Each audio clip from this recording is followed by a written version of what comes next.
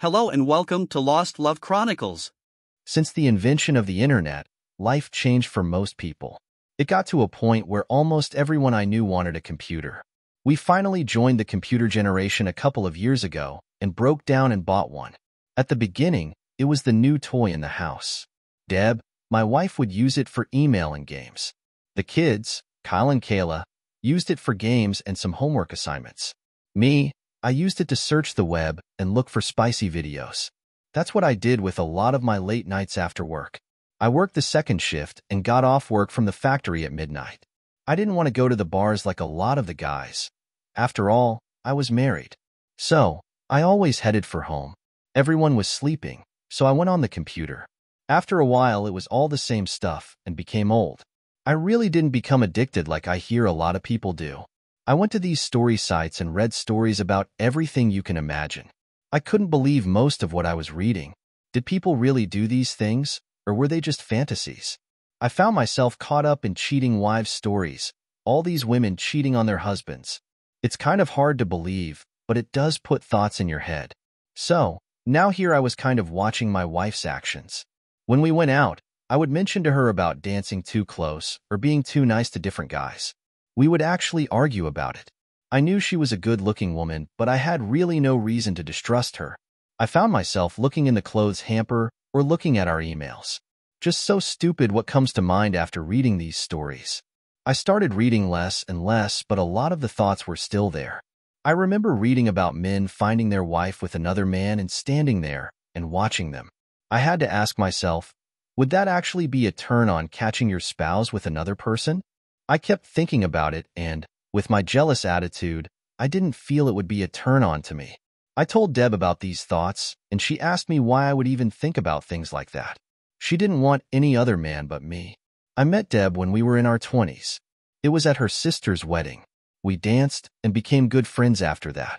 She told me she was a school teacher, and I told her which factory I worked at. We started dating and were married about a year later. The following year we had Kyle, and 2 years after that Kayla was born. Deb's sister Sandy was a wild one whom I met years before at school. We didn't date, but she was pretty much a 304. I guess I shouldn't say that, or I would be considered a 304 too. I was rather wild in my day too. She would have sex with just about anyone. As far as I know, almost every guy on our football team had been with her. I was part of an after-the-game gangbang that she was at. No one forced her, and she had done it more than once. She and one of her girlfriends, and would have sex with almost everyone at the drop of a pair of pants. I knew her husband, Bob, from work. He was one of the supervisors on the day shift. He has since been transferred to another of our plants. He was about as wild as Sandy. He was the one who invited me to their wedding. I didn't much care for Bob because I knew the kind of guy he was. I liked him even less when I thought he was trying to hit on Deb after we got married. She told me that she thought he was just being nice since he was our brother-in-law, but I knew better. I told her if he ever tried anything with her to let me know, and I would knock him on his ass. She told me to lighten up. She was mine and only mine. We had agreed to never talk about our past relationships because we were both rather jealous people. I didn't want to go out some evening and come across some guy that she had mentioned having sex with. Also, I didn't want to explain to her that I had screwed her sister. When Kyle was 8 and Kayla was 6, they were both in school, and Deb and I were getting along pretty well except for arguments that everyone has. We didn't get to see enough of each other, being on different shifts. I was alone during the day, and she was alone with the kids at night. It was not the greatest situation for a marriage, but that was the way it was. One day, as Deb was getting ready for work, she asked me if I could stop by her sister Sandy's and fix her plumbing. Her kitchen sink was leaking and Bob was useless as a handyman. I laughed when she said the word plumbing, and she quickly said, "The sink's plumbing, not my sister's. If you ever try fixing hers, you'll be sorry." I told Deb I would stop by on my way to work and fix it before going in. She kissed me and then headed out with the kids to school. I couldn't help think about Sandy. I knew, from what Bob told me, that they were probably swingers. They didn't have any kids because Sandy always said it would ruin her figure. She did have a pretty good one, but wasn't any better than Deb's, and Deb had 2 kids. Sandy has always tried to come on to me. I did my best to just kid around with her. She looked good, but wasn't worth losing my marriage over. I remember her telling me that someday it was going to happen. Sandy worked as a part-time cashier at one of the local grocery stores. She had the day off, knowing I would be by to fix the plumbing. When I got there, she had on a sexy robe. She offered me a cup of coffee, and we talked for a few minutes before she showed me the sink. I could tell it was just clogged as I removed everything from under the sink, so I could take the trap apart. Her husband surely could have fixed this. He probably didn't even try. I was on back with my head under the cabinet, putting the trap back in. She had put too many eggshells and potato peels in the disposal, and it clogged the drain. As I was putting it back together, she stood straddling me so I could glance up her robe. She didn't have any panties on and said she wanted me to screw her. I have to admit that the sight was great. Seeing a woman's privates is definitely a turn-on. I could feel myself getting hard as I looked up under her nightgown and robe. "What are you doing, Sandy?" "I'm going to screw you. Do you like what you see?" She reached down and touched the lump in my pants. "Stop it, Sandy. I'm trying to finish this job." She backed away for a minute, and I finished putting the pipes together. When I got done and stood up, Sandy said, "Are you going to screw me now?" "Sandy, no, I can't do this. Deb is your sister, and I love her. I won't cheat on her, especially with her sister. You screwed me in high school. Yes, I remember that hard tool of yours. Are you too good to screw me now?" "Sandy, please. I love Deb. She doesn't know about our past together unless you told her. You're a beautiful woman, but I love Deb. You foolish, foolish man. Either you screw me, or I'll tell Deb that you did anyway. She'll believe me. After all, I'm her sister. Why would you do that? Why hurt us? Deb's your sister and loves you." Sandy laughed. "The prissy little sister of mine thinks she's a goody two-shoes. Well, we'll see how she reacts when I tell her about you screwing me." "Sandy, don't do this. I'm not having sex with you, and I'll tell Deb about us in high school. I know she'll understand." I grabbed my tools and told her that her damn sink was done. I jumped in my truck and headed to work. My head was spinning. Would Sandy make up a story and lie to Deb? When I got to work, I called Deb, but she wasn't home yet. I left a message, "Deb, I love you, and have something to tell you about your sister when I get home tonight." I went ahead and started doing my job. It was hard concentrating with this shit going through my mind. It started off as a normal day, just like any other day, but now it was all mixed up. I called home again around 6, but no one answered. I called Deb's mom and asked if she knew where Deb was. She went out with Sandy and Bob. "I have the kids here." Deb asked if I could watch them for a few hours while they went out. I told her I would just keep them for the night. "I love having them here. Is there something the matter, Ray?" "No, everything's fine. If you see her, tell her I love her and we'll see her tonight." I have to get back to work. It was one of the longest nights in history for me. I knew I had to tell Deb about me and her sister. Hell, it was before I even met Deb. I'm sure she would understand. Finally, my day was over and I headed home. I pulled in front of the house and saw there was a car in the driveway.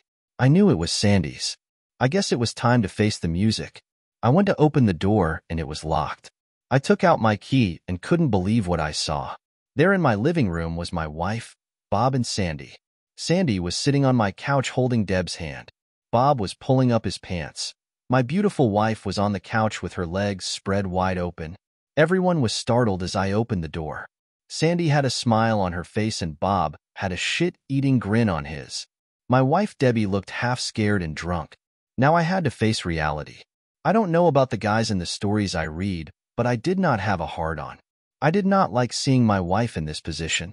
I was stark raving mad as I ran over to Bob and hit him as hard as I could. I knocked him down and started beating on him. Behind me I heard screaming. I didn't know if it was Deb or Sandy. I must have hit Bob a good 5 times before I felt a thud on the back of my head. When I woke up, I was in the hospital. I looked around and saw a man in uniform. Must be a town cop. "I see you're back into the world. I'm Patrolman Gene Andrews. Where exactly am I and where's my wife? What happened to me?" "Slow down there, Mr. Harper. You have a concussion from being hit over the head with a glass vase. It seems you got into a fight at your house and the police were called. You were to be charged with assault, but the charges were dropped. You're a very lucky man. You could have gone to prison for as much as 18 months. What about the assault on me? You said someone hit me over the head. According to the witnesses, you came home and started a fight with your brother-in-law. In order to get you to stop, his wife hit you over the head with the vase. You were only hit once, and it was to stop the fight. You should thank them for dropping the charges. Where was my wife when you got there? When we arrived, your wife was busy throwing up. Your sister-in-law said she had too much to drink and you got mad at her, and, when you went toward her, your brother-in-law stopped you and you starting fighting with him. All he did was try and protect himself. When we talked to your wife, she said she hardly remembered anything but you screaming at her. If the charges were dropped, then why are you here? My supervisor called while you were still out and told me to wait and get your statement. So, what happened? I have nothing to say. I wasn't about to tell the world that I caught my wife screwing another man. I just laid there and said nothing. Okay, then, have it your way. According to the doctor, you will have to be here till tomorrow. I suggest you think about what you did and thank God that no charges were filed. You're a very lucky man, Mr. Harper. The officer left, and I laid there with a terrible headache. What was I going to do next? I knew I couldn't live with a cheating wife, but I had to know why she did it. I called my sister to come pick me up the next morning. I didn't have any way to get to my house, and I sure the hell didn't want Debbie picking me up. While I was waiting for Amy, my sister, to come, the phone rang. It was Deb. Do you want me to come and pick you up?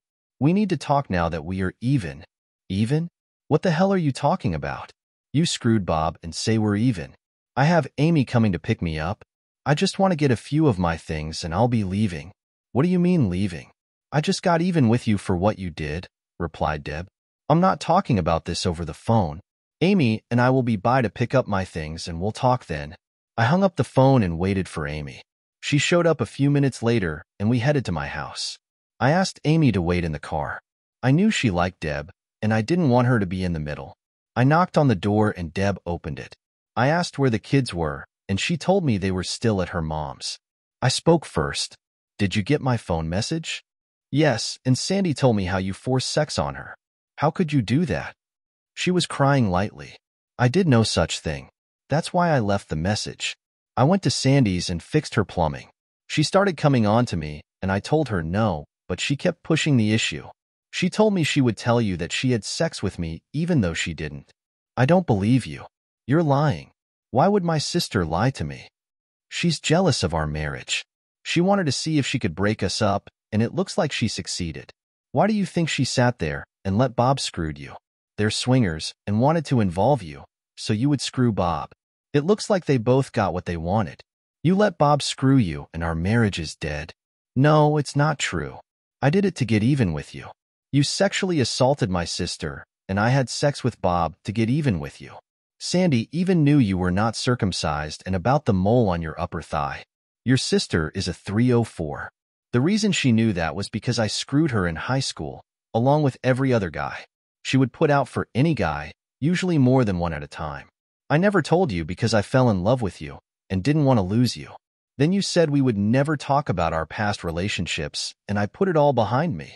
I don't know what to believe. Sandy's my sister, and I'm your husband.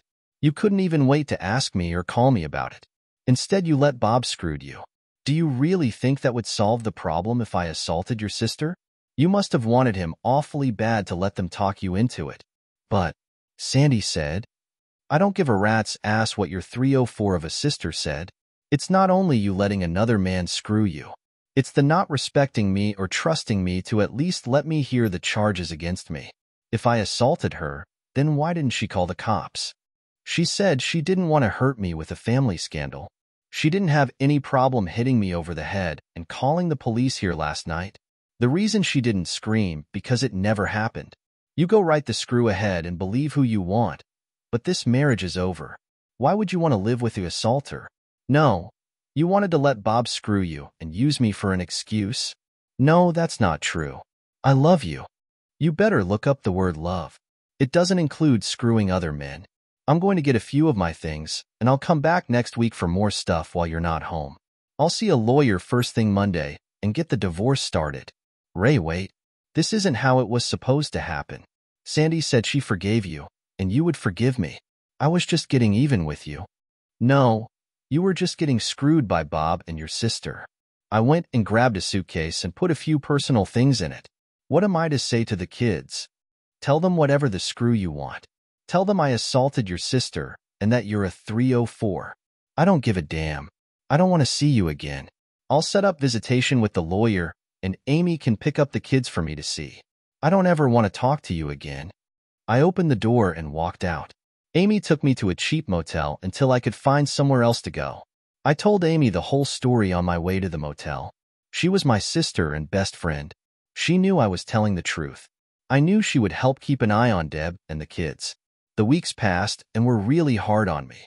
I worked all the overtime I could since I had more expenses to pay. I found a cheap boarding house that I rented by the week. I ate most of my meals at the bar or the corner diner. I did see the lawyer, and since I didn't have proof of anything, I just asked for a dissolution of our marriage. He told me that Debbie didn't want one, but would go along with whatever I wanted. Everything was split pretty much 50-50. We were renting the house, so she just took over the payment. Our savings were divided down the middle, and she had to give me half the worth of our belongings. I had to pay child support, which I really didn't mind. I love my kids and missed them terribly. The problem was I also missed Debbie, but I knew we were finished. I went to whatever school functions I could that didn't interfere with my job. Both of our kids had birthday parties, and I went to them as long as I didn't have to be around Debbie's family. I talked civilly to Deb, but whenever she wanted to talk about us, I walked away. I saw my kids every other weekend and once in a while during the week, depending on my work schedule. Deb must have called me almost every day following, right up to the divorce. If she wanted to talk about the kids or household things, I listened. When she wanted to talk about us, I hung up. I stopped by my sister's for dinner one day and played with my kids. Amy said that Sandy was still sticking by her story about me forcing sex on her. She told me Deb was really torn between what Sandy said and what I said. I tried to explain to Amy that I had no proof of anything, and neither did Sandy. It was just my word against hers, and Debbie believed her. That hurt more than anything. One afternoon while I was at my apartment, my phone rang. It was the school. They told me that Kyle wasn't feeling well and asked if I could pick him up. Of course I said yes and went and got him. He had a cold and was coughing. Debbie taught at the middle school, and I called her to let her know I was picking up Kyle. She said she would be home as soon as she could. I took Kyle home, laid him on his bed, and took his temperature. He had a slight fever, but nothing bad. About an hour later, Deb came home with Kayla. She went in quickly to see how Kyle was doing. While she went in to see him, the phone rang. I wasn't thinking when I answered it out of habit. It was Sandy. "What are you doing there?" she asked. "Well, if it isn't the liar. Kyle was sick and I brought him home. Don't worry. You broke up this marriage." I reached down and pushed the record button on the answering machine. It was the type that would record both sides of a conversation. "Is he all right? Why do you care? You broke his parents up. Why would you worry about him? Listen, Ray, it just got out of hand. You knew we were swingers, and Bob wanted to try out my little sister. If you would have had sex with me like I asked, it never would have gotten out of hand.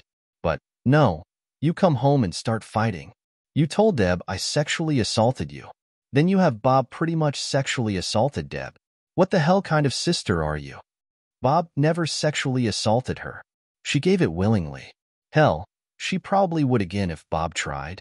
She was drunk, and you put all that shit into her head and then stood by while your husband screwed her. Problem is, Ray, you can't prove it. I told you from the beginning she would believe me over you, and now you know. Anytime you need a sex, give me a call. Tell Deb to give me a call later. Hope my nephew gets to feeling better. She hung up and I turned off the recorder. Debbie asked who called and I told her, "Your wonderful angel of a sister who would never lie to you." What did she want? I recorded her message and she said to call her back. "Well, I'll see you in court Thursday. I guess we can call it Freedom Day. Don't forget to listen to the message," I said as I went to my truck. After about 5 minutes, my cell phone began to ring over and over again. She must have called me 10 times before I got home. When I got home, my phone was ringing. I finally picked it up. "Ray, I'm sorry. I'm so sorry. Please forgive me. I just talked to Sandy, and she told me the truth about not being sexually assaulted." "Well, that's good to hear, but it doesn't change anything in my mind. You screwed Bob, and didn't even give me a chance to explain. After I told you the truth, you still picked your sister's story thinking I was an assaulter. I have one thing to say to you. I loved you and probably always will, But I also hate you for what you did to our family and the distrust you have had in me. On Thursday, I took the next 2 days off work. I went to my lawyer's office and signed my name to the dissolution. I wanted to be gone before Deb came in. I was extremely depressed as I headed over to the neighborhood bar. I was putting the drinks away pretty good when I looked back and saw Bob come in. He didn't notice me as I came up to him from the side and cold-cocked him. As he went down, I hit him again and again. I stood up and started kicking him until he was a mass lying there on the floor. I bent down to hit him some more when 3 guys pulled me off of him. I remembered saying, "You son of a witch. I'll kill you for what you did to my family. I hope you die in hell," as I kept kicking him till I was pulled off of him. The police laid me on the floor and put handcuffs on me and led me to the squad car. This time I was taken to jail. I was allowed 1 phone call and I called my sister, Amy. I told her what I did and that she was not to post any bail money. It would be too expensive and I was going to serve my sentence. She cried as I hung up the phone. Debbie came to the jail to see me, but I refused to see her. It was almost 2 months before my case went to court. I was charged with assault and pleaded guilty. I got 2 years minus time served. I told Amy to take my few belongings and store them in her basement for me. She told me that Debbie was really feeling badly and wanted to see me. I told her I didn't want to see her. I know you don't want to hear this, but Deb really loves you. Her family is all mad at what Sandy said about you. Something else you should know. Debbie never showed up to sign the divorce decree, so you are going to prison a married man. I went to prison, and it's not the kind of place you would want to live. It was like another world. I was getting in fights constantly. I had to prove myself to about every group there. I was nobody's patsy. My cellmate ended up being a lifer who went by the name of Killer. I guess he went home one day and saw his wife screwing another man and stabbed them both to death. According to the papers, Killer stabbed them upward of 80 times. He was a little hard to get to know. He had killed another inmate the year before after the inmate started a fight with him. I tried to keep to myself as much as possible, but other inmates had to keep trying me. I was put in the infirmary twice in the first 2 months for cuts. I had fights almost daily. I guess I paid my dues because I wasn't bothered quite as often after that. In fact, Killer even started to talk to me. On Visitor's Day, I decided to go see my visitor. I thought it would be Amy or my dad, but it was Debbie. "What are you doing here?" I asked. She looked so nice and pretty. I actually wished I could hug her, but I played the mean Ray. "Ray, I love you and made a lot of mistakes. I brought you pictures from the kids. They miss you so much, and so do I." Tears were streaming down her face. "Look, I have another life now. Just take care of my kids and tell them I love them." She passed some pictures of the kids to me. It was their latest school pictures, and they looked so cute. "Ray, I didn't sign the divorce papers. I will wait for you. I don't care how long it takes. I made a terrible, terrible mistake, but I know we can get past it if you still love me." I didn't know what to say. Of course I felt I still loved her. I just hated what she did and not believing me. I stood up and walked back to my cell. I left her at the window and didn't look back. I worked in the kitchen and overheard some conversation about a guy going after Killer for killing his friend. They were going to try and corner him in the lunchroom the next evening. There was no one I could tell without being a snitch. I decided to tell Killer. That would make me part of his group. I didn't want to belong to any groups, but I couldn't let this man die the next day. Killer wasn't sure whether to believe me. I told him to believe what he wanted. I didn't tell the guards and was probably taking a big chance telling him. Killer looked me in the eye. He said you can tell a lot about a man when you stare him in the eyes. He told me to stay away from him the next day. He would control the situation without anyone knowing I told him about it. I couldn't believe what he did. He placed 2 thin, hard-covered books under his shirt covering his kidneys. He had 3 of his group sitting behind him at another table. When the prisoner came up behind him and put his arm around Killer's chest, he jabbed the knife into his kidneys, but of course hit the book. The shivs were usually pretty dull. They would penetrate skin but not go completely through the book. Killer's friends grabbed the inmate and started beating him till the guards got to the table. The prisoner was taken to solitary and Killer sat back down to finish his dinner. I can't believe how calm he kept through the whole ordeal. After that day, Killer talked to me pretty regularly. When we talked in our cell, he was a different person than he was outside the cell. When outside the cell, he was as hard-nosed as possible. Everyone knew he was the leader of his group. He asked me about Debbie and the kids. He told me he had 3 grown-up kids of his own, but of course they never came to see him since he killed their mother. He told me his youngest daughter, Angie, was on his side. She knew her mother was the cause of the family's problems. She wrote to him regularly, but he told her not to come and visit. He didn't want other prisoners to see her and maybe put her in some kind of jeopardy. I could tell he really loved his daughter. He smiled when he told me she was a lawyer. I told him my whole miserable story about how Sandy set me up and also set up Debbie. Do you still love her? Killer asked me. Yes, I think so, but at the same time I hate what she did to our family. Does she still love you? She says she does, but I can't forgive her. Why not? Look where you are now. You've hit bottom, baby. If there was a woman out there who loved me and said she would wait for me, I'd be the happiest man alive. But what about the distrust and not believing me and screwing another man? Hell, you killed the man and your wife for the same thing. And I regret it every day of my life. I wish I would have given her a second chance and had my family back. Take it from me, Ray. Don't carry the grudge. It will kill you ever so slowly. Boy, did he give me something to think about. Was he right? What would I do when I got out? I had no job, no future, and, right now, no family. The following month, I had a visitor again. Debbie came back.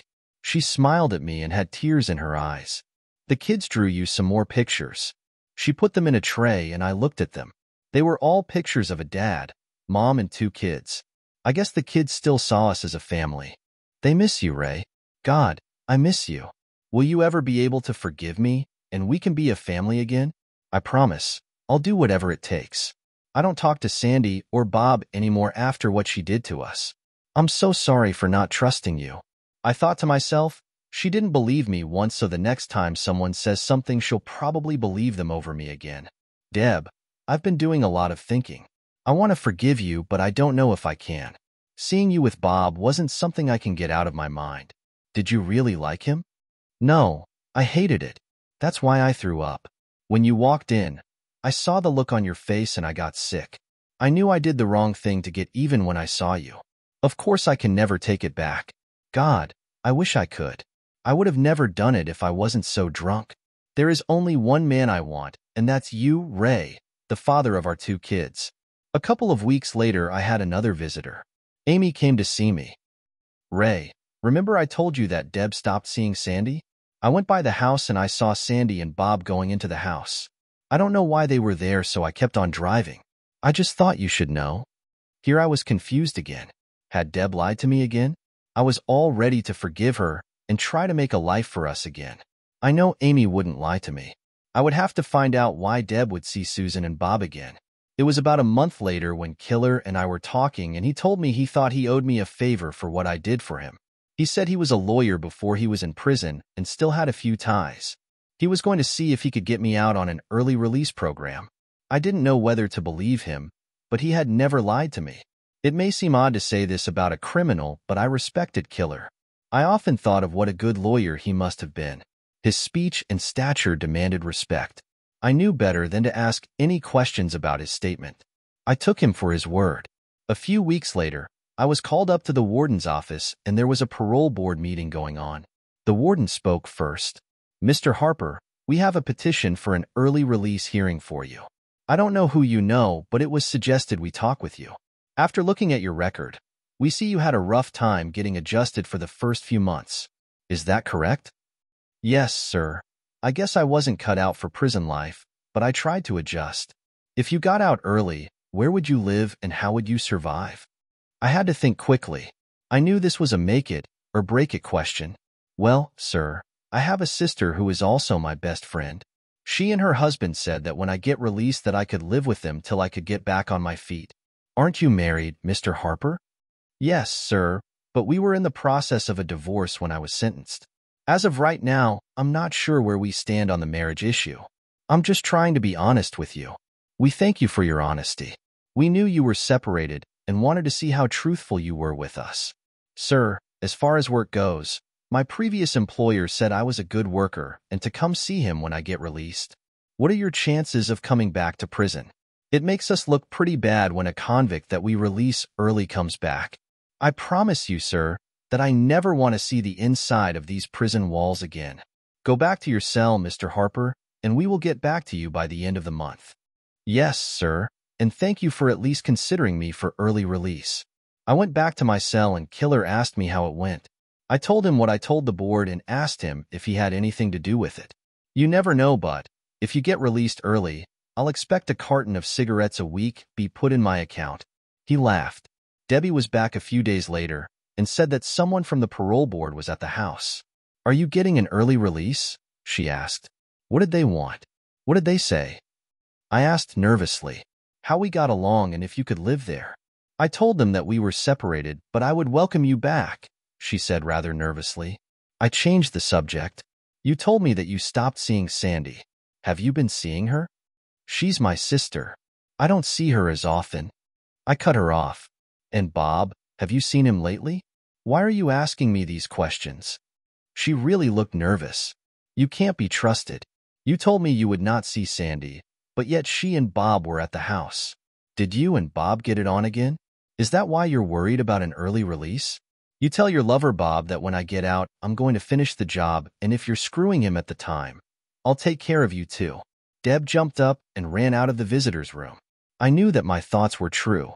I was all ready to go back into the same damn situation that put me here in the first place. I didn't have any intention of killing anyone. I just wanted to put a big scare into them. I called my sister Amy, and she came down to see me. I told her about the conversation with Deb, and she told me how sorry she felt for me. She did tell me the parole board came by her place, and she told them I was welcome to stay as long as needed. Her husband Kenny was there and mentioned that I was welcome there.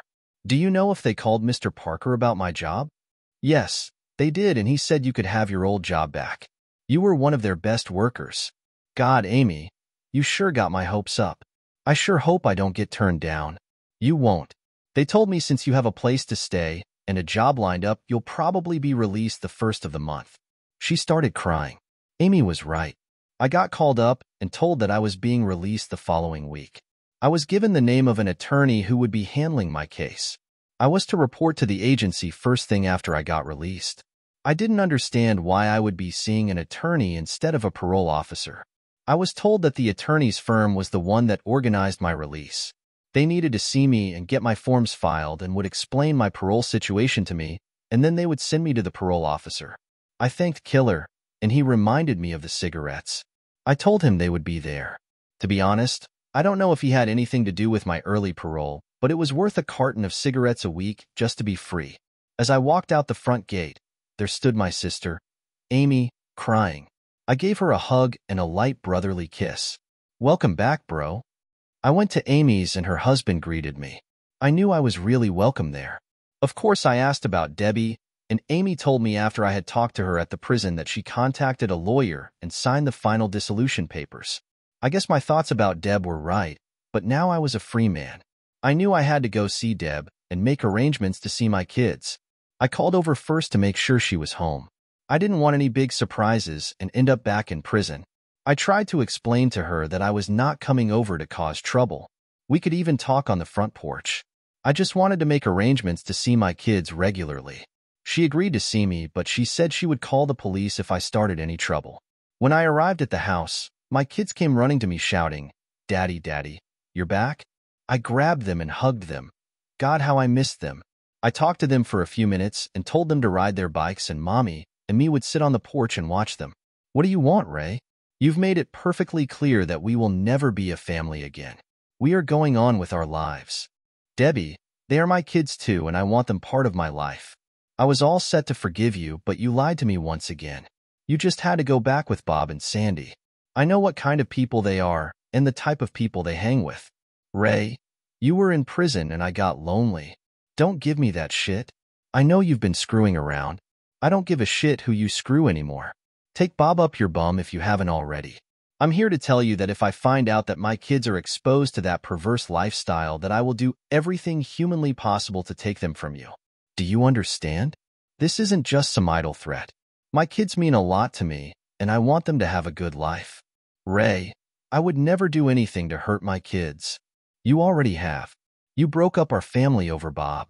I will keep an eye out to make sure my kids are kept away from such people.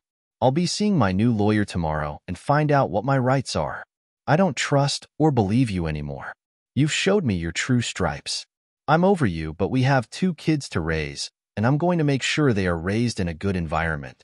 I promise you, Ray, that I won't be drawn into that lifestyle. Yes, I tried it. I'll admit it, but it's not for me or my kids. You'll see. I'm a changed woman. I don't trust you, and remember, actions speak louder than words. My kids came up and I talked to them about school and what all they've been doing. I told them that I was living with Aunt Amy, but I would be finding a place closer and would be spending more time with them. I kissed and hugged them goodbye and headed back to Amy's. The next morning I headed to the law firm that represented me. It felt kind of odd going there. I hadn't even talked to the lawyer that got me an early release. I walked up to the receptionist and pulled out the card I was given by the parole board. May I speak to Mr. A.J. Brady, please? I have an appointment. I'm Ray Harper. The receptionist smiled at me.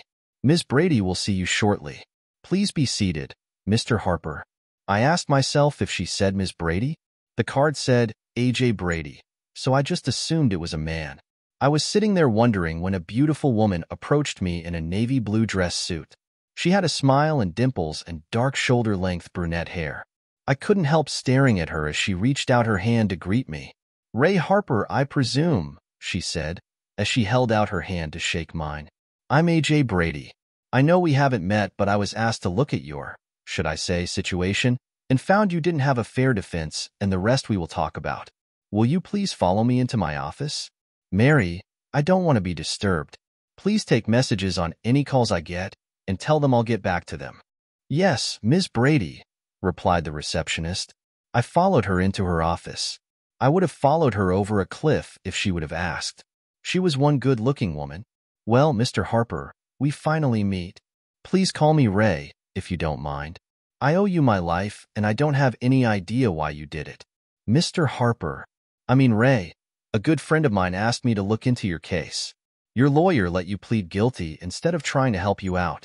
You had a lot of mitigating circumstances that he never brought up. You had just signed your divorce papers. The man who was part of the cause of your divorce came into the place where you were. You weren't really of sound mind at the time. These factors and others would have gotten you a lesser sentence. Granted, you did the assault, but your sentence was too harsh. I pointed this out to the parole board, and they somewhat agreed with me. I asked, why? Ms. Brady? Why me? Who asked you to help me? Can I call you something other than Ms. Brady? After all, I feel you saved my life and gave me my life back. Look, Ray, I was asked to help you and I did. Is it that important that you know who hired me? As far as my name goes, I guess you can call me AJ. I befriended a man in prison. They called him Killer. He told me he would help me get an early release. He also told me he had a daughter he loved named Angie and that she was a lawyer. I was wondering if that beautiful daughter he talked about was you. My new lawyer eyes were glistering. She looked at me eye to eye and said, Yes, Killer. Dave. My father's name is Dave, and he asked me to look into your case. He has never asked me to do that before, so he must have really liked you. I was surprised when he asked, but I would do anything for my father. AJ, can I call you Angie? I know we just met and you are my lawyer, but you are way too pretty for me to call you AJ, and I sure don't want to call you Ms. Brady. What does AJ stand for anyway? Angelina Juanita Brady is the name I go by. Now you know why I chose AJ. Look, Ray, we have a number of things we need to talk over. Would you have lunch with me? I asked. Ray, I don't date clients. This isn't a date, it's lunch. I have to go to work in a couple of hours, and I need to eat. If you don't want to call it a date, then you can pay for it and call it a business meeting. You do take clients to lunch once in a while, don't you? Angie was smiling and her big dimples were showing. No wonder Dad liked you. Yes, I do take clients to lunch and I do eat. Let me tell Mary we will be leaving, and then we can go to lunch. I watched her get up. She was a very nice-looking woman. She had looks and a personality. That was something you don't often find in an attorney. We headed out to lunch and went to a really nice quiet restaurant. After ordering lunch, she explained to me about seeing my parole officer. She told me he was a pretty decent guy, but I would have to follow the rules and not to get into trouble. I was to meet with him twice a month for a couple of months, and then once a month for the rest of the year. Angie, you know everything there is about me. Are you going to tell me anything about yourself? Ray, I don't think it would be appropriate to talk to you about my personal life. You're the most beautiful woman I have ever seen, and I love to see your dimples when you smile. Ray, please, I told you I don't date clients, but thank you for the compliments. She couldn't help turning a bit red. Tell me about your law degree. That's business. I have a right to know that as a client. She was trying to hold back a smile. Okay, Ray, I have a law degree that I received from the university on a scholarship. I've been an attorney for a few years now. My specialty is in criminal law. Our lunch arrived, and we began eating. I couldn't help myself. My thoughts were all about Angie. Will I see you again, Angie? As a matter of fact, you have to come back next week to fill out the papers that you get from your parole officer. Can we do lunch again? I'll even buy. I could tell she was softening up a little. Okay, but it's a lunch to discuss business only. She couldn't help smiling. After lunch, we went back to the office. When she held out her hand to say goodbye, I just held hers in both of my hands for a few seconds. I had to wonder what she was thinking. I hoped she wasn't thinking I was some kind of cook. We said our goodbyes, and I told her I was already looking forward to lunch next week. Her receptionist glanced at her and smiled. I guess clients didn't approach their lawyers like this too often. But again, most lawyers didn't look like Angie. I started back to work, and it really felt great. In no time at all, I was doing my job. I guess it's like riding a bike. Just get back on and start riding. Most of the guys I used to work with were still there. It's as though they had a newfound respect for me. No one messed with me. The next 2 Mondays in a row, I had an appointment with Angie. She tried to keep it business, but I wanted to know more about her. The 4th week we were together, she told me we were done with our business transactions. Are you still my attorney? I asked. Why, of course. If you ever have a problem, all you need to do is call me, she said. Angie, I'm afraid I have to fire you. I'm so sorry. What? Fire me? In God's name, what has gotten into you? I helped you get out of prison, and I haven't charged you anything, and you want to fire me? Yes, you said you won't date your clients, and I want a real date with you. I want to take you out for a real dinner and maybe dancing. I want to really get to know you. I know I'm an ex-con and a factory worker, but I want to get to know you better. I think you feel the same about me too, because the last 3 weeks I could have phoned in the information you asked for. I think you want to see me also. Ray, I'm sorry, I don't know what to say. Yes, I'm slightly attracted to you, but it's the ex-con and the factory worker thing, isn't it? You don't think we should be together? No, that's not it at all. You are my client. I'm your attorney. What will people think? Who cares? Just go out with me once. If you don't have a good time, then you'll know not to go again. Follow your heart. Go out with me Saturday night. Look, I know I'm freshly out of prison and have been locked up for a while. I don't know where this is going, but I'm willing to give it a chance. Oh God, I know I shouldn't do this, but I'll go once. I'll tell you right now, don't try to get me to sleep with you. Oh God, I can't believe I said that, replied Angie. We went out that Saturday. I borrowed my sister's car. I didn't want to take Angie out in my old truck. She had given me her address, and it was a townhouse. I knocked on her door, and when she answered, I saw the most gorgeous woman. I know all men see women differently. In my eyes, she looked stunning, yet pretty. I wanted to grab her and hold her right then and there. I knew I had to be a gentleman, but it was going to be hard. We went to a fancy restaurant and ordered wine and then dinner. We decided to talk a little after dinner while listening to the music. Angie, tell me about yourself. Where did you grow up? You must have been married because your last name is different than your dad's. Please tell me about yourself. You know my life like a book. Ray, my dad and mom didn't get along really well. Of course, you know the outcome. Dad's been in prison for 14 years now. My brother and sister and I were raised by our aunts and uncles. I'm the youngest, and I was 14 when all this took place. It was really hard on all of us. My brother and sister haven't really forgiven Dad. They love him, but they just can't forgive him. I knew Mom was cheating on him, and I told him about it. I confronted Mom, but she told me I was just a kid and didn't know what I was talking about. She told me someday I might really learn about life. That's when I mentioned it to Dad. 2 weeks later is when he caught her with another man. I partially blame myself. If I would have kept quiet, then it might not have happened. Angie, you don't know that. You aren't responsible for your mom's death or your dad's incarceration. They were adults, and you were a kid trying to do the right thing. After Dad was incarcerated, I decided I was going to go to college and try and become a lawyer, and maybe I could help my dad get a lighter sentence. It's the reason I chose criminal law. Of course, there wasn't much wiggle room in Dad's case. He was a brilliant lawyer himself and told me how proud he was of me, but there wasn't much I could do to help him. Were you married before, or is it none of my business?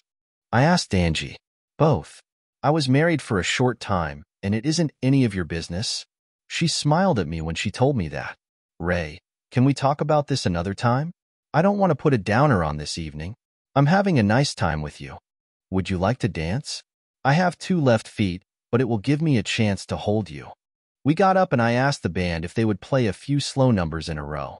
I took Angie in my arms and we danced. I held her close and smelled the scent in her hair. Ray, you should know that I don't date much. Because of the people I deal with, I have a rather large distrust of men. I'm just trying to be honest with you. If my dad wouldn't have sent you to me, I probably wouldn't be here tonight. I'm going to send your dad an extra carton of cigarettes. Angie, you're the nicest thing that has ever come my way.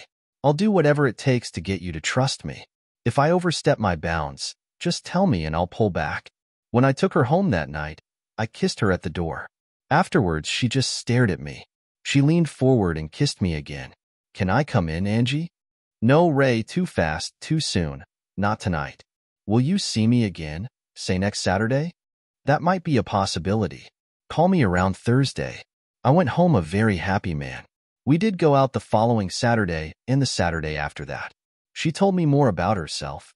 Ray, I want you to know more about me if we are going to keep seeing each other. I'm not going to hide anything from you. I'm not made that way. As I told you, I was married before. It was during my first year of college. This guy and I thought we loved each other and of course made love. I got pregnant and we decided to get married. We got a justice of the peace and he married us.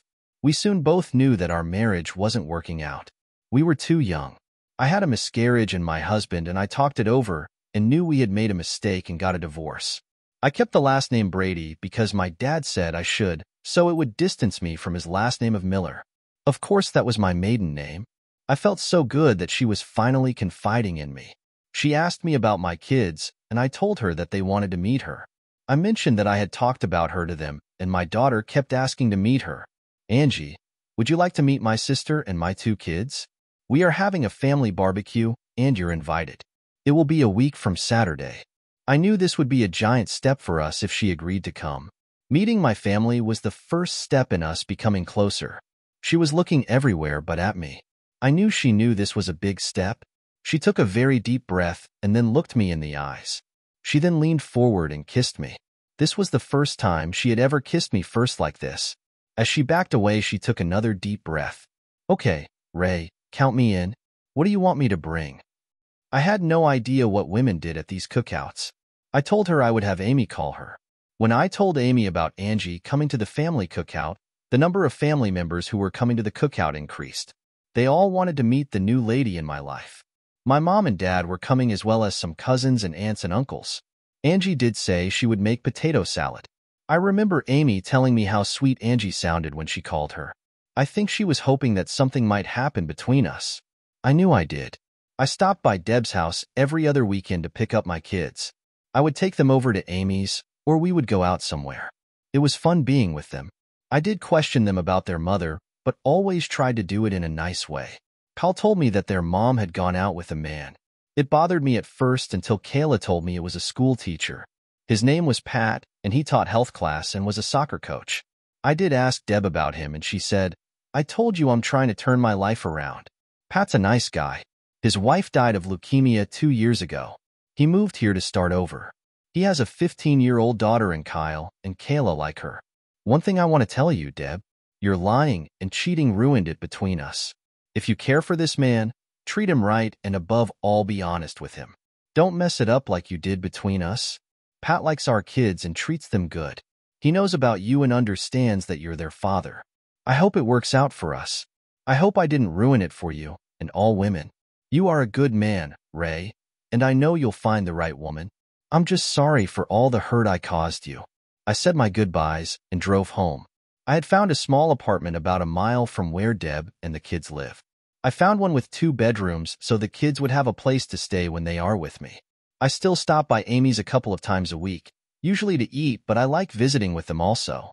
When the day of the barbecue came, I was a nervous mess. I was standing out in the street waiting for Angie to show up. I felt so relieved when her car pulled up. She smiled at me and handed me a bowl. "Potato salad, and you better eat some," she smiled at me. She looked beautiful. I don't think she could look bad in my eyes. I just felt so good when I was around her. I knew I was falling in love with her, even though we never did any more than kiss. Some things you just know. I was just hoping she had some feelings for me too. I introduced her to everyone as a good friend of mine. When I introduced her to Mom and Dad, she smiled and gave them each a hug. Dad said right in front of her, "Don't let this one go, Ray. We already love her and don't even know her." Angie looked at me and just smiled. I took that as a positive feedback. When I introduced her to Amy, they both looked at me. "Ray, I never told you, but I met your sister when I was interviewing people for your early release. I didn't tell you because the subject never came up till now. I had no idea that we would become friends. I told you I would never lie to you. That's why I'm telling you now. Amy and I have not talked since the parole interview until she called me about the potato salad. Is there anyone else you talked to that I should know about?" "Yes, Deb, your ex-wife, Sue, and of course, Bob. I did talk to your boss at work to make sure you would have a job. The people who witnessed the bar fight, and of course, the police who arrested you. I did it all in the capacity of being your attorney. I had no idea that I would be falling for you. After all, I had never met you. I'm sorry for not disclosing all this to you, but I really wasn't supposed to tell you all this. You were my client, and I needed to find out the truth before I could be behind you. If you want me to leave, please tell me and I will go." "Go? Leave? You just told me that you were falling for me. That's all I heard." I grabbed her and kissed her, then put my arm around her and introduced her to the rest of the family. I told Angie that I would be back in a few minutes. I had to go get my kids. They were dying to meet her. When I got back, Kayla walked up and introduced herself to Angie. "Hi there. I am Kayla. Are you Daddy's girlfriend? You sure are pretty, just like Daddy said." "Hello, Kayla. You can call me Angie or AJ. You are a very pretty girl yourself. It's so nice to meet you." Kayla said, "Come over and meet my big brother. He's 10 and afraid of girls. Kyle, this is AJ, Daddy's friend." I watched Kyle shake Angie's hand. She knelt down so she could talk to the kids on their level. I could tell by the 3 of them talking that they were going to be friends. I went over and joined them. "We like her, Daddy. She's so pretty and nice," Kyle, who wasn't exactly a talker, said to me. Again, Angie just looked at me and smiled. The barbecue was great. Toward the end of the evening, I was talking with Angie when Kyle and Kayla came up to us. "Dad, you know how you said we were going to the amusement park in 2 weeks? Can Angie come with us? That way when me and Kayla are riding rides, you will have someone to talk to." I tried to explain to Kyle that he should ask stuff like that in private. Maybe Angie had other plans or doesn't like amusement parks. He looked at Angie and apologized to her. "I'm sorry, Angie. I didn't know you didn't like amusement parks." Angie started to laugh. She knelt down and said to Kyle, "Honey, what your dad means is that you should ask him questions like that in private before asking me. As far as amusement parks go, I love them and I would love to go if it's all right with your dad. Maybe you and I can ride the roller coaster together." Needless to say, we all went to the amusement park and the kids rode everything they could. Angie kept her promise to Kyle and rode the roller coaster with him. She also rode the Ferris wheel with Kayla. On the way home, Kayla said to me, "Dad, you have to buy a car instead of your truck. You can't expect Angie to use her car all the time because we can't all fit in your truck." It made both Angie and me start laughing, but the girl did have a point. I didn't get to see much of Angie in the next couple of weeks. I had to work a couple of weekends, and she was busy in court. We did talk a couple of times on the phone, but it just wasn't the same. I picked up the kids one Saturday, and we decided to go to Chuck E. Cheese. It was a pizza joint for kids. Besides the pizza, they had all kind of games where you win tokens and get little prizes. We were at the house when Kayla asked me if she could call Angie and ask her to come with us. I didn't want to disappoint her, so I said I would give Angie a call. I called, "Angie, it's Ray. Kayla asked me to give you a call. What are you doing this evening?" "Oh, hi, Ray. I was going out with a few friends." "Why?" "Nothing. Have a nice time." "Ray, You said Kayla wanted to ask me something. Please hand her the phone. It's nothing, Angie. Yes, it's something. Please hand Kayla the phone. I could only hear one side of the conversation. Hello, Angie. Dad is going to take me and Kyle to Chuck E. Cheese for pizza and games. We wanted to know if you wanted to come with us. Yeah, okay. I'll tell him, we miss you too. Okay, bye. I felt sorry for Kayla. I'm sorry, honey, but she already had plans. What do you mean, Daddy? She said she would be here in half an hour. She told me to tell you about getting a car so she doesn't have to use her car all the time. Oh, yeah, Dad. She said she misses us. That evening after we got back from the pizza place, where the kids each won half a dozen stuffed animals thanks to Angie and her game skills, I dropped the kids off at their mom's house. Angie told me it was about time we got to know each other more intimately. We went to my apartment and sat on the couch. Angie, you do know that I love you, don't you? I wouldn't be here right now if I thought anything else. I want you to make love to me. It's been a long time since I trusted any man. All I ask is that you be caring and gentle. I don't want to be used. I want to be made love to. We started on the couch and made our way into the bedroom. We did everything we wanted from me, massaging her feet to licking whipped cream off her belly, and everything in between. We spent half the night caressing, massaging, and making love. I actually felt best when I could hold her after making love to her. It was so nice to cuddle and hold her close. It had been so long since I had done that. She ended up spending the whole night. I got up before her and made us some French toast. She came out of the bedroom in one of my t-shirts. That shirt never had it so good, I said to her. I couldn't believe she looked great even in the morning. She took a quick shower and we sat down and talked. Angie, what's next for us? You know I love you and my kids love you and all my family loves you. What do you want to happen next, Ray? There I go talking like a lawyer. We've only known each other for a few months and made love for the first time last night. I know it's only been a few months, but I want you in my life every day. If we haven't made love enough, we can go back in the bedroom and spend the day there. Angie had to smile at that remark. Angie, I want you to be my wife. Will you marry me? Angie had tears in her eyes. Ray, so you know, I don't take love lightly. I made a mistake once like I told you. Yes, I'll marry you. I want you to know that I will always be there for you and the kids. I know what you went through in your first marriage. I will always be honest with you and will never cheat on you. I will expect the same from you. She came to me and kissed me very passionately. Honey, what's the matter? You look happy but yet sad, I asked her. It's my thoughts about my dad and how happy I think he'll be. Most young girls think about that special wedding day. How they would dress in their white gown and be walked down the aisle by their father and given to their husband. I know that will never happen with me, and it makes me sad. She was crying lightly. My dad didn't even know that I was getting married last time. By the time I had written to him, I had a miscarriage and was on my way to a divorce. I'm sorry, Ray. I shouldn't be thinking about that now. After all, I'll be marrying a man my dad approves of and whom I've been in love with since I first met him. What? You loved me from the beginning. I wanted you from the first time I saw you, but I know you knew that.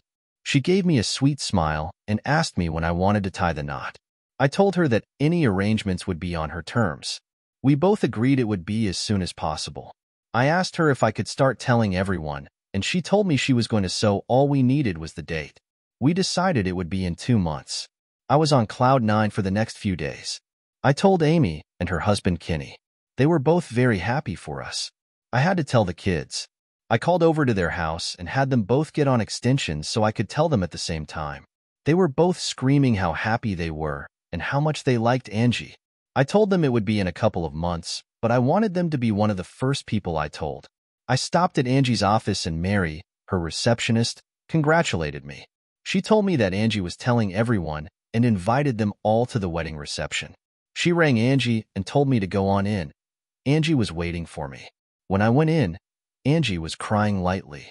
What's the matter, Angie? I called the prison and talked to the prison warden and asked him if my dad could get a one-day leave to attend our wedding. He told me that Dad wasn't allowed to leave the prison under any circumstances. His life imprisonment meant just that. He did tell me it was out of his hands and there was nothing he could do. I'm so sorry, Angie. I know having your father there would have meant a lot to you. It gets worse, Ray. Dad has cancer, although it has been in remission, but is now back. They give him 3 to 6 months to live. She started crying and I held her to my chest. I thought, why, God? Why do this to her? She was a good person and I really hurt for her. Angie, I've been buying your father's cigarettes since I have been released. It was a deal I made with him. I'm so sorry. It's not your fault. Dad doesn't smoke anymore. He uses the packs of cigarettes that people send him to barter with the other prisoners. You haven't contributed to his cancer. I had an idea, but I didn't want to tell Angie and get her hopes up. I kissed her goodbye and told her I would see her the next day. I called off work for the next day and went to the prison to see Killer and the warden. When Killer saw me, he smiled. You take good care of my little girl, Ray. All I ask is that you make her happy. She deserves a lot better out of life than what she's received. I explained my idea to Killer, and at first he said no, but finally agreed to go along if I could get the warden to agree. So I told him I would see him later. I had an appointment with the warden. The warden greeted me. Well, Ray, I see you are keeping your nose clean and getting married. I'm sorry about Killer, but he's a lifer, and we can't let him out to go to his daughter's wedding. Warden, are you in total charge of the prison and allowed to make most decisions about the facilities? What are you getting at, Ray? Can we get married on the premises? Could we use the chapel and Killer can escort his daughter down the aisle? You and Killer's daughter want to get married here? In prison? Just so her dad can be there? Is that what you are asking? Yes, sir. She hasn't seen her dad in over 14 years and he's dying, as you know. All we ask is for use of the chapel to get married. I know prisoners have been married here before. Okay, Ray, I'll set it up at this end. This can't be a big affair. You can only invite 3 outsiders into the prison besides you and your fiancé. I will let Killer invite a few of his fellow prisoners. You will have to use the prison minister. I thanked the warden and headed back up to see Killer. Dave, Killer laughed when I called him by his name. The warden agreed to go along with my idea. I'm heading back to tell Angie now. Thank you, Dave. I know this means a lot to our girl. Dave smiled at me. Ray, copy down this number I'm going to give you. It was something I put back for Angie. When you go to the bank, tell Angie to take her birth certificate. The account is in her maiden name. I took down the information and told Dave I was sorry to hear about his illness. Just take care of my little girl, that's all I ask, replied Dave. I went back to Angie's office. She saw the smile on my face and asked me what was up. Do you mind getting married in prison? I asked. What? What are you talking about, Ray? I explained to her about my talk to the warden and that her dad would be allowed to walk her down the aisle. She started crying big happy tears. God, I love you, Ray. I told her about the bank deposit box and we went over to see what was in it. I'm Angelina Juanita Miller and I would like to see my safe deposit box. Angie gave him her number and he looked at her birth certificate. He led us back to the safe deposit boxes and opened it for us and left the room. The first thing that we noticed was a note from her father. Dear Angie, if you're opening this box, you are either getting married or I have passed on. I hope it's the first thing. The little box contains your mother's wedding ring. I know everyone wondered where it went, but I put it in here for safekeeping. I want you to have it and wear it proudly. Your mother had her faults but loved you, and I know she would have wanted you to have her wedding ring. Also, there are bonds totaling over $15,000 to help pay for your wedding. I set this up before I was sent away. When you see your brother and sister, tell them there is a box for each of them too, if they haven't already got theirs. Yours is the only one containing a ring. Congratulations, and always be honest to your husband. With love, Dad. Angie and I talked about our wedding. We decided to invite her brother Brad and sister Lisa if they would come. Also, my sister Amy. We would invite family and friends to our reception, which would take place shortly after the wedding. Angie and Amy spent the next month getting everything set up for the reception. We had to pay extra for everything since it was such short notice, but I wanted Angie to have as much of her dream as possible. Amy said she would use her digital camera and take pictures. Angie and I went to see her brother and sister. She introduced me to them. They told me that they didn't hate their dad. They hated what he did. Angie explained the wedding to them and why she was holding it at the prison. Both Brad and Lisa had tears in their eyes when they found out their dad was dying. After they agreed to go to the wedding, Angie gave them the numbers to their safe deposit boxes. They were surprised that their father had set something aside for them. On the day of the wedding, Angie and I rode to the prison together. Amy and her husband came, but her husband waited in the car for her. As we entered, I had a suit for Killer to wear. One of the guards took it to him. I had on my tux, which I rented for the occasion. Amy went in a room with Angie to help her with her wedding dress. Angie didn't want me to see her until she entered the chapel. I entered the chapel to wait for Angie. In came Brad and Lisa. Brad was going to be my best man and Lisa was Angie's maid of honor. There was a small piano in the chapel and an inmate was playing some songs on it. A guard brought 5 other inmates who were friends of Killer's, Dave, in and seated them. The warden came in with a minister and smiled. He walked up to me and said that they had some cake and punch for everyone after the ceremony. For a warden, he wasn't such a bad guy. The pianist started playing Here Comes the Bride, and everyone stood. And through the door came Angie on the arm of her father. Both had tears coming down their cheeks. Angie had gotten her wish, being escorted by her father down the aisle on her wedding day. When they arrived in front of the chapel, everyone sat down except our small wedding party. Another guard came in and closed the door. The minister intoned, "Who gives this woman to this man?" "I do, sir," replied Dave proudly, and he sat down. "Angelina Juanita Miller Brady, do you take Raymond Michael Harper to be your husband?" The minister continued his statement and then asked me the same question. We made sure that he said, "To love and honor from this day forward." It's how we both felt. No one would ever come between us. We both had rocky lives up to this point. We knew we would do our best to make our marriage work. After we said our vows, I kissed the bride. She then turned around and kissed and hugged her father. We all headed to an adjoining room to talk for a few minutes and have some cake and punch supplied by the warden. Brad and Lisa both walked up to their dad and gave him a hug. It's the first time they spoke or talked to him in almost 15 years. There was a lot of crying going on, tears of joy and tears of remorse. They knew their father was dying, and they wanted him to know they still loved him. Amy had taken pictures of Angie and me throughout the short service. She also took as many pictures as she could of Dave, with his 3 kids. She recorded the crying, hugging, and even the little bit of laughter they all shared in that short span of time. She left, and she and her husband took the pictures to a 24-hour photo center and had all the pictures developed and some enlarged. We said our goodbyes to Dave and the warden. We thanked him for making Angie's dream come true. As we left, we noticed that Brad and Lisa were still talking to their dad. It was a wonderful sight to see. We headed back to town and to our reception. Everyone we invited attended. The first 2 people we saw were Kyle and Kayla, jumping up and down as we got out of the car. They ran up to us and hugged us. We entered the hall and were greeted with shouts of joy.